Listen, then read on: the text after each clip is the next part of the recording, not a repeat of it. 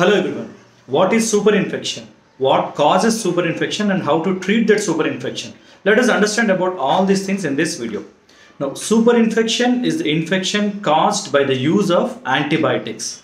Yes, you heard me right. When people use antibiotics for a period of time, they may get a kind of infection known as superinfection.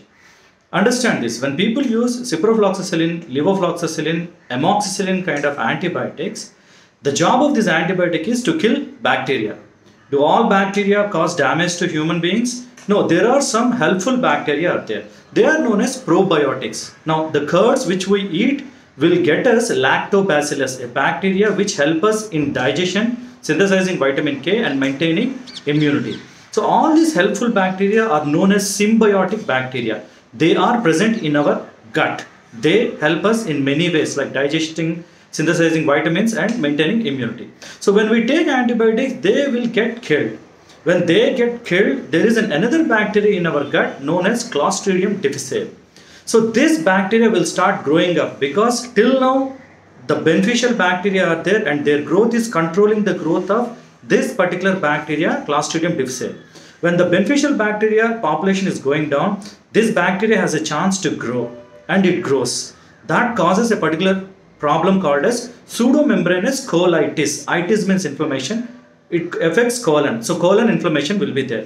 Pseudomembranous means a pseudomembrane is formed at the colon. This is caused by Clostridium difficile. This particular infection is known as superinfection. What has caused it? By using antibiotics which has killed symbiotic bacteria caused this growth, hence it is called as superinfection.